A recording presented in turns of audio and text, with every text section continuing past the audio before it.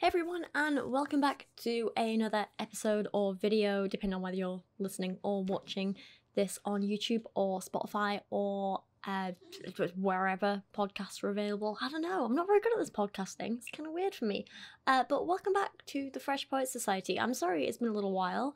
There have been some issues with my mental health and getting my prescription and things like that, but I'm getting better now. I'm kind of getting back to normal, and I'm very, very excited to share some of your original poems with everyone listening. I've had a really, really good time looking through your poems over the last few months. It's really genuinely helped kind of get me through a lot of stuff, and I'm very, very grateful to everyone who's still been submitting poems and getting involved and just being amazing, seriously. Today, the theme that we're going to be looking at with poetry, or the prompt that I gave you, was the colour red, which I didn't really know what to think of it. I wanted to go for more of a vague prompt, one that wasn't quite so straightforward, something that could be interpreted in a lot of different ways, you know? When you think of the colour red, you can think of flowers and nature and beauty and growth, or you can think of kind of like the decay of leaves in autumn.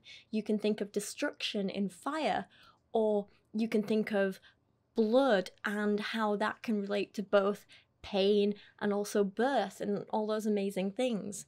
Red is super significant because it can signify love, passion, hate, anger, and a whole bunch of other stuff. So it's quite an interesting one, and I was really, really keen to see how you guys would interpret it in your poetry and also your short stories. We're going to be reading a couple of short stories by you guys, but that is going to be a separate episode. Today we're just going to be focusing all on the poetry. So I'm still not 100% right, so we're not kind of going to be analysing your poems in too much detail.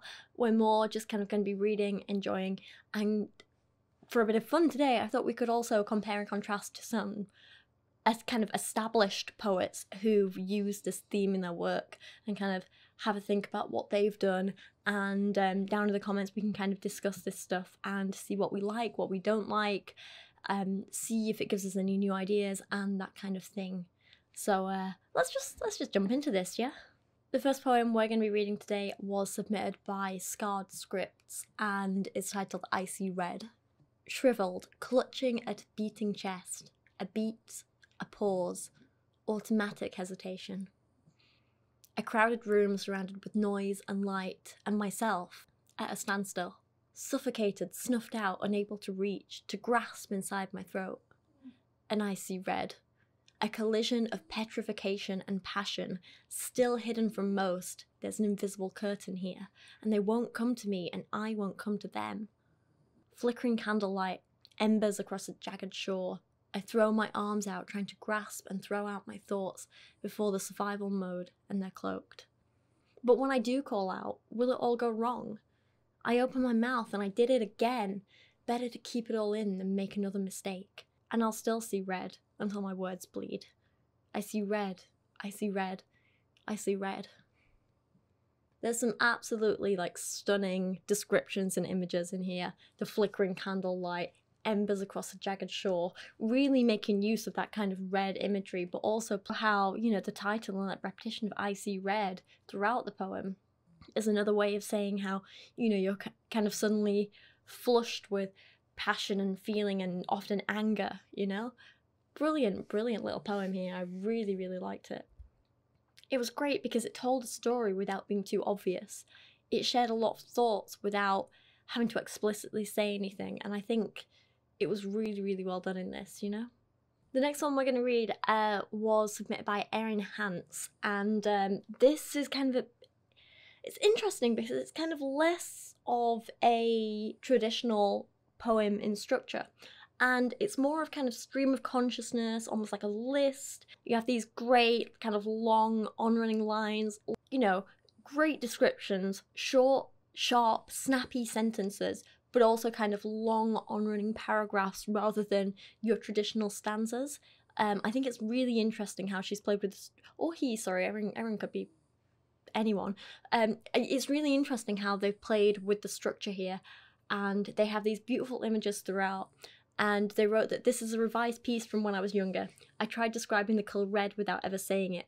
And I think it's a really, really clever idea. So this is their poem in the colour cherry. Warmth. Not under the covers warm. The warmth that runs rampant in your chest moments before you do something you may regret. The wildfire running wickedly across all reasoning. Irritation. The kind that comes from scrubbing your eyes dry. Or maybe from scratching your budding bug bites. Your body wears its hardships loudly and with a feverish hue. Blood. The kind that never comes from anything pleasant. You'll forget the first time you saw it. The way it stuck out so jarringly against an otherwise pale world. The way it cobwebbed across the crevices of the surface. The first time you ever really pondered about what you're truly made of. Lips. The kind that cost $25. Colour-changing lips. The first magic trick you ever performed. A superpower in the colour cherry. You'll never understand how your mother could call it vanity, how your poppy field smile could be anything less than ravishing. I absolutely love this, and I think the descriptions in this are beautiful and stunning, and I love the concept. I love this way of trying to describe something without being obvious about what you're describing, if that's what, if that makes sense. Great use of alliteration in parts of this, budding bug bites, cobwebbed across crevices, great consonants there.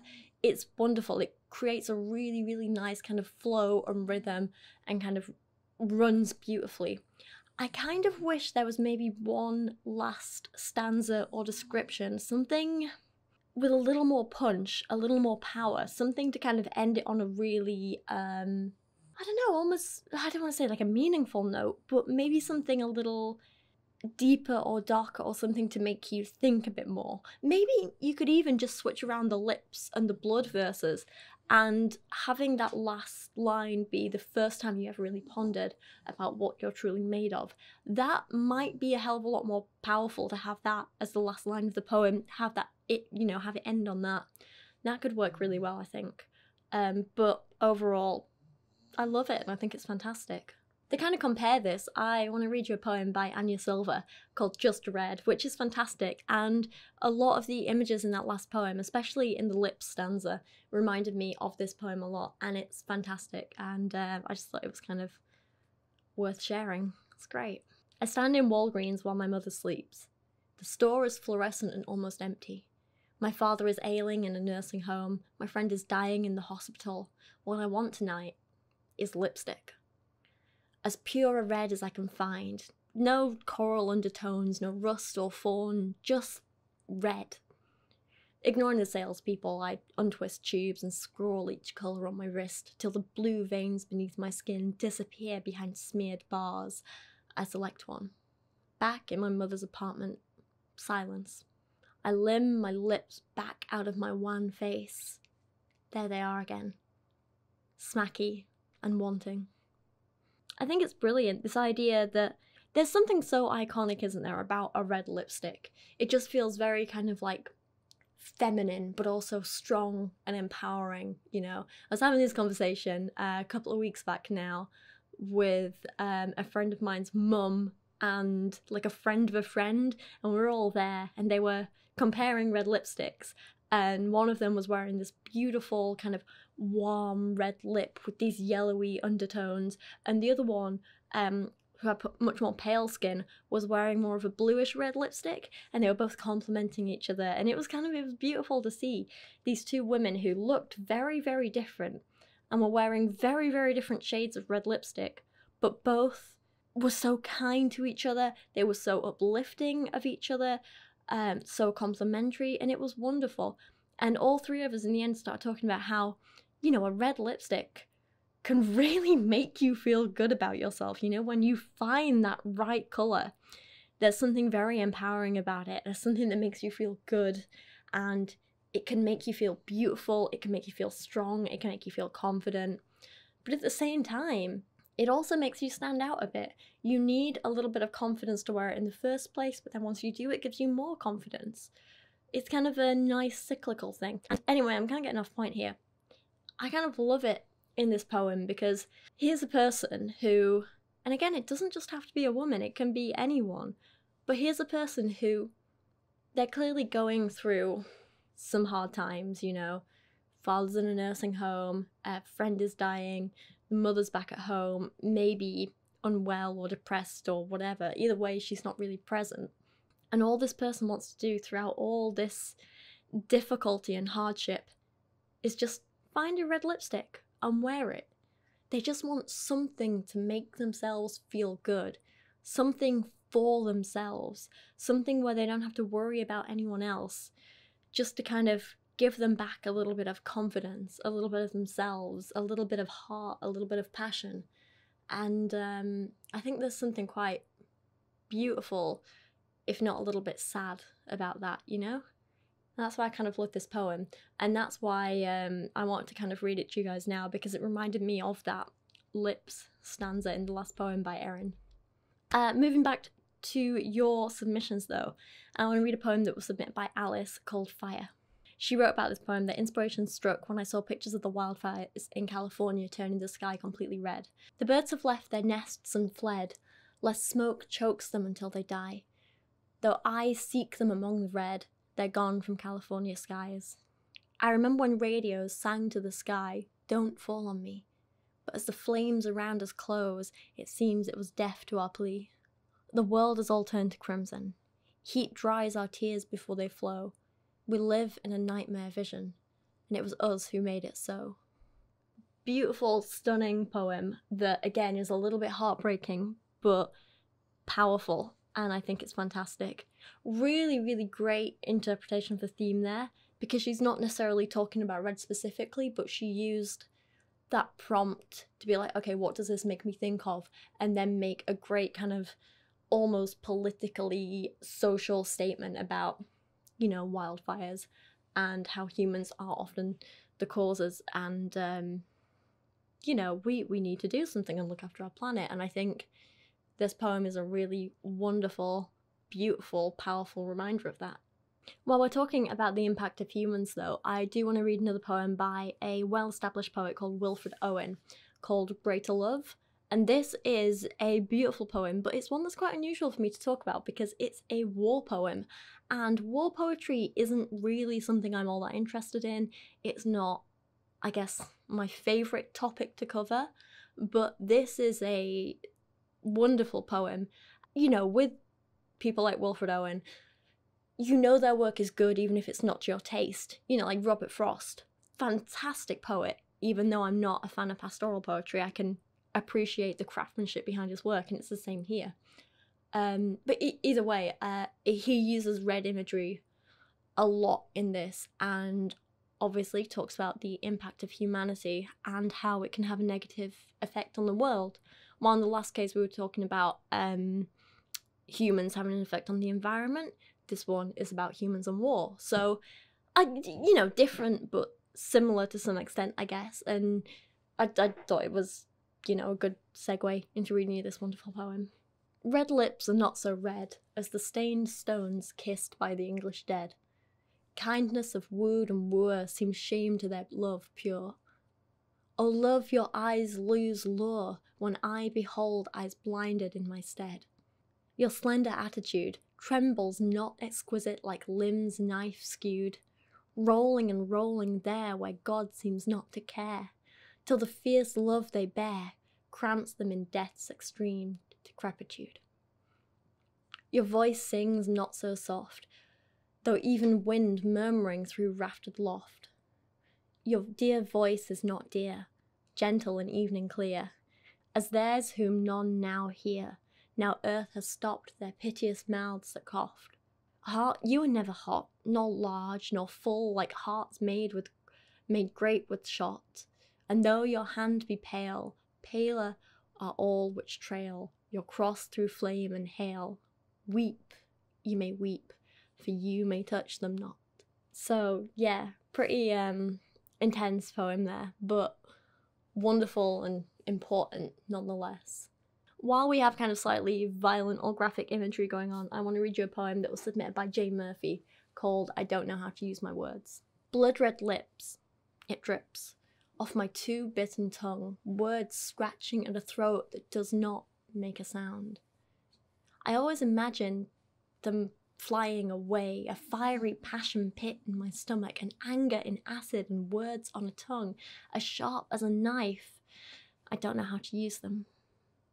It radiates red, ready, a feeling desperately pure yet devoid, and I avoid all confrontation because it's only confirmation that they'll know of my fury, and I am a void. The golden hone tones of your honeydew voice, smooth over every surface, a cure for the desperate. Throat, mine, still lays open, agape, a blushing mess of coal and brimstone. I need to spit the fire out. The flames never listen, their tongues are not mine, every thought rapidly eaten, hardly divine.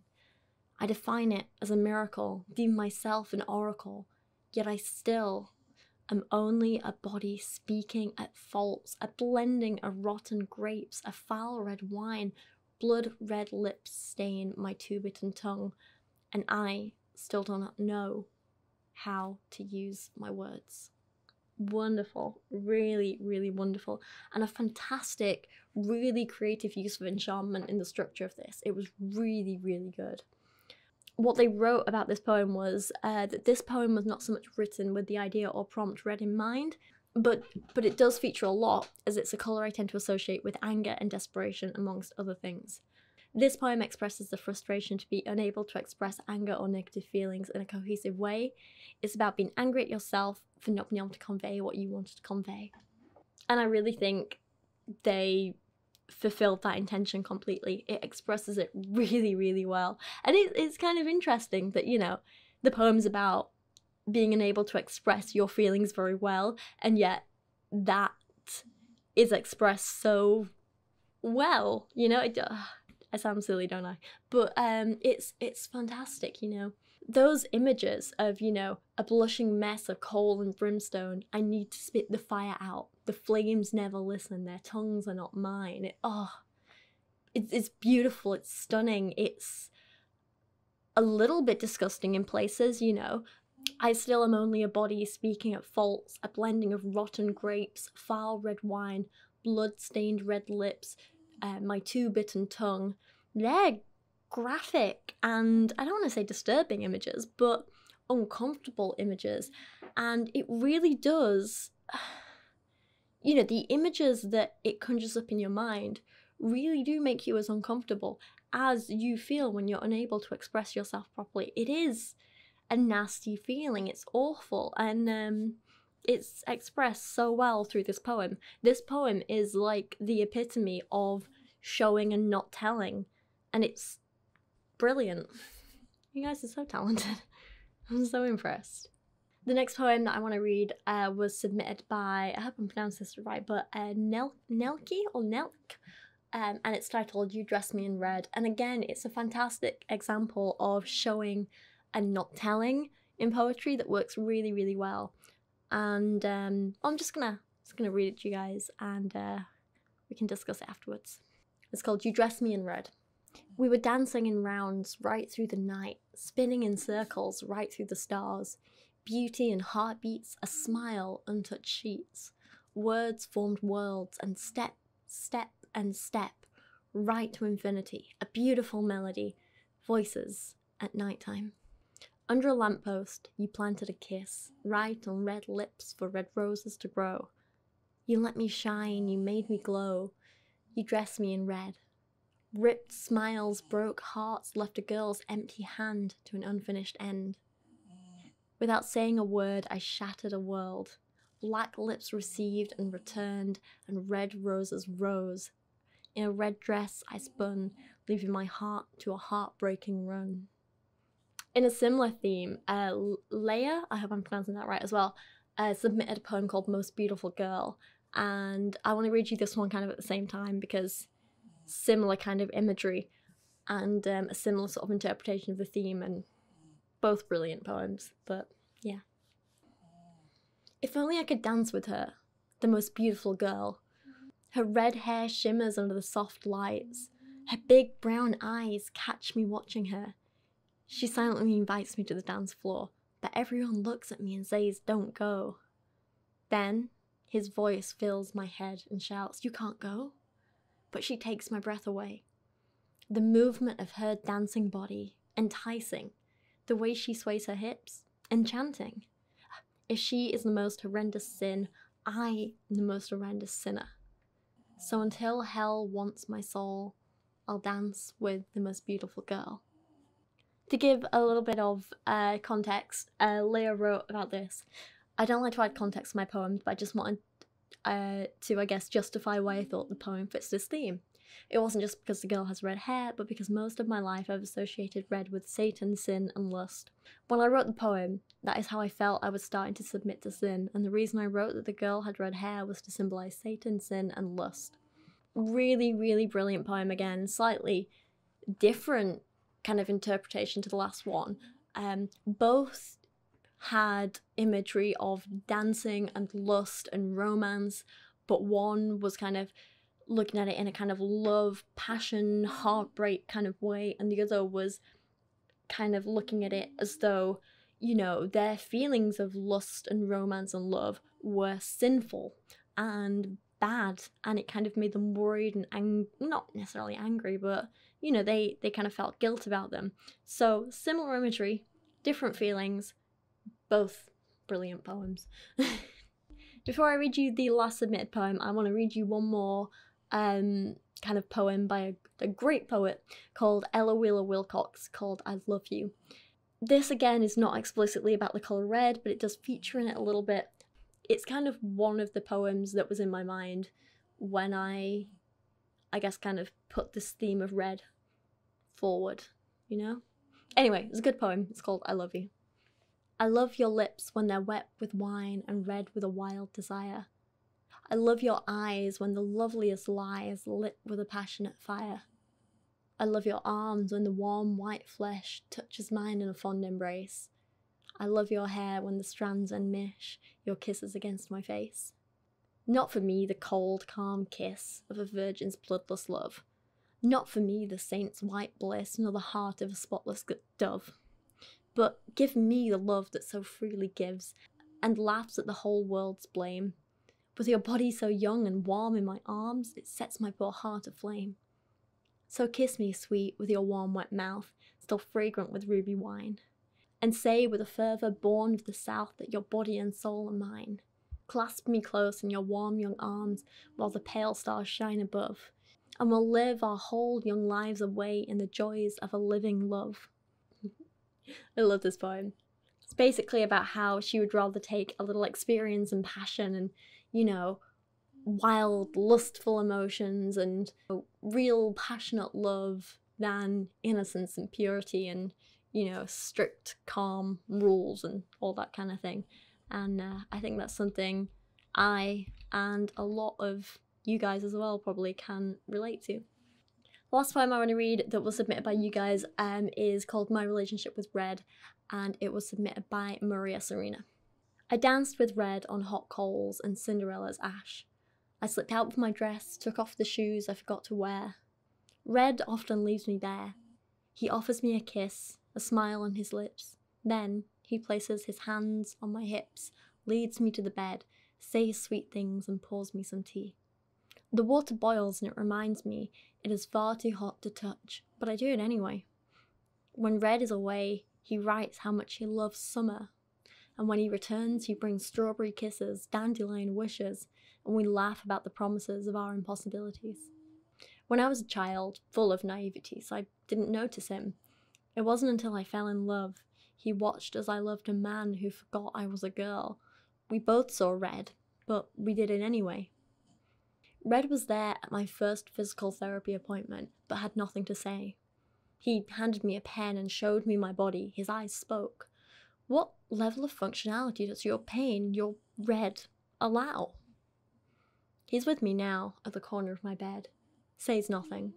To fill the silence, I light a candle, make myself a bath. The water's hot, but Red says it won't burn if you add roses. So I do. I add more roses, more red. But I must have put too many. I didn't see the thorns, and soon after, I was dead. I love that personification of a colour, a feeling, an experience. It's, without over-explaining, brilliant. And yeah, that's where I'm gonna end this one today. I'm gonna record another one now where I look at your short stories inspired by the colour red. Sorry, Kyra's been snoring throughout the background of this recording. But she's being very, very adorable. So sorry if you can hear her in the background, but she's my cute little baby, and yeah, I love her to bits. So there's that. But thank you all so much for your submissions. Thank you all for taking part in the Fresh Poet Society.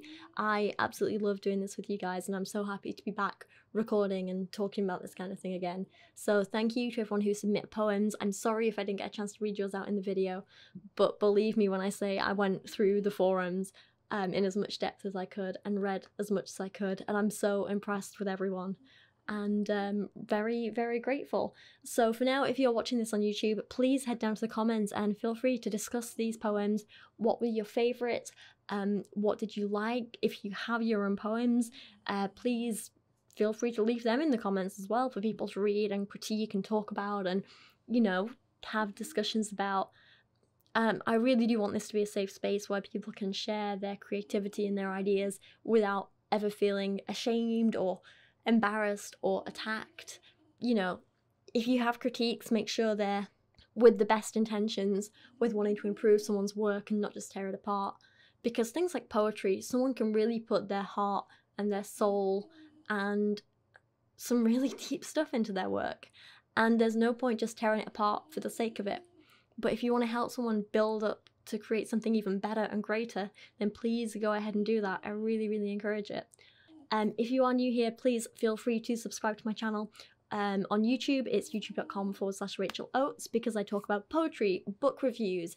I also talk about lots of social issues and lots of pro-LGBTQ stuff, lots of feminism stuff, and I also talk about science and debunk bad pseudoscience and all kinds of stuff like that. It's a real mixed bag, you know? If you're listening on iTunes or Spotify or whatever your preferred podcast platform is, then thank you for being here. Thank you for downloading this. Don't forget to subscribe to the podcast so you can be kept up to date with all the latest episodes. And don't forget, if you want to submit your own work, you can check out the Fresh Poet Society forums. Bit of a tongue twister there. You can check out the Fresh Poet Society forums over on my website at racheloates.me. That's RACHLOATES.me. That's me done for now. Sorry this was a ramble. Thank you for watching or listening or whatever. I appreciate you guys a hell of a lot, and I'll see you all again very, very soon.